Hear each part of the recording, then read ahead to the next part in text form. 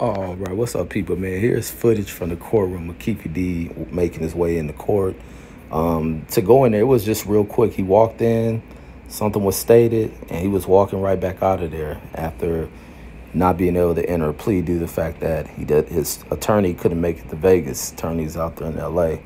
But I was listening to the news reporter and they're speaking on this situation about when Keefe D was arrested and speaking with police that he stated he had immunity for the whole situation, to where he bargained for his freedom by, telling out the information to avoid the drug case. So in his mind, the reason why he went on so many platforms was because of his belief that he was immune from any charges related to the Tupac murder. And it goes back to him not fully understanding the proffer agreement. He is an adult. He cannot go into court stating he did not comprehend.